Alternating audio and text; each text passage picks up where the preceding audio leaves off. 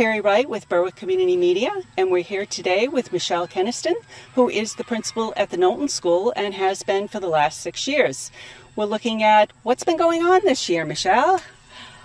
Well, we've started the school year strong. We have welcomed just about 230 students into our building this year. We have 88 fourth grade students, and I think the number is 138 fifth grade students. And our fourth graders are all from Berwick, and our fifth graders are from the towns of Berwick and North Berwick. Wow. So let's see. We have some new things happening here behind us. Can you tell us a little bit about the project?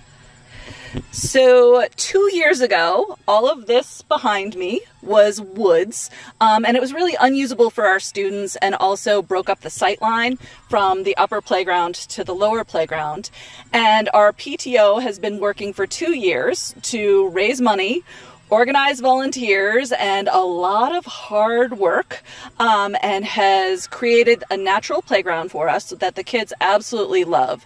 So there's a path that they love to jump from stump to stump across. We have an area that they can build forts with sticks that we keep for them. We have lots of fairy house building right now. That's been very popular this spring. And most recently, they've put in this lovely garden for us. So lots of fun, and it's nice to have a little love from the community into our school. Yeah. Okay. So this was obviously a big project for the PTO, and I understand that the PTO now is actually all of the schools in Berwick. Is that correct? Yes. So they are now helping out Hussey School, Knowlton School, and at the middle school. So I know that they are actively looking for more help. So if people are interested in that, we would love to have more people on the PTO. We also had an inside project this summer. Okay, great. Recently we have had the floor in the entire first floor, the hallway and the cafeteria has been redone. So that looks great. Okay. Well, I was going to ask you about projects, so you took care of that for me. Thank you very much. And can you tell us a little bit about how parents can stay involved when kids start to, as they go through the system? I know that parents say, what can we do? How can we help? How can we keep involved? Fourth and fifth graders still love to have their parents come into school. So if we have parents that have time or talents that they would like to share, they can contact me directly. Any opportunity to bring in something that maybe we don't provide here, something to show and tell about. We've had parents come in to help raise chickens last year, very popular.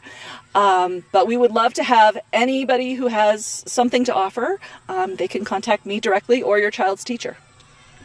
Great, thank you.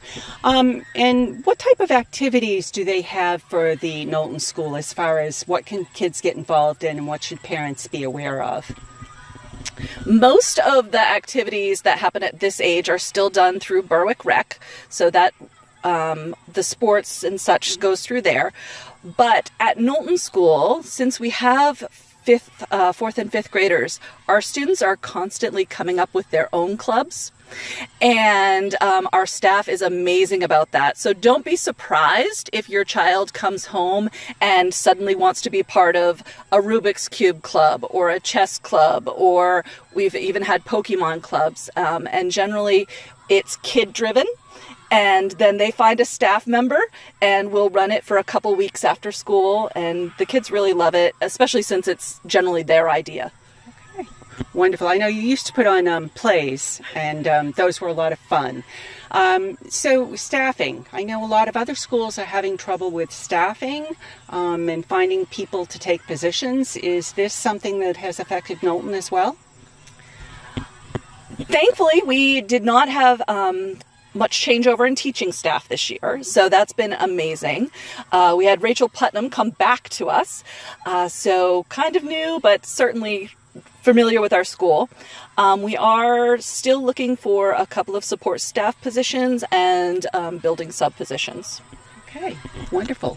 Well, thank you so much for taking time with Berwick Community Media today. We appreciate you. Is there anything that you would like residents or parents to know about the Knowlton School or about what's going on here?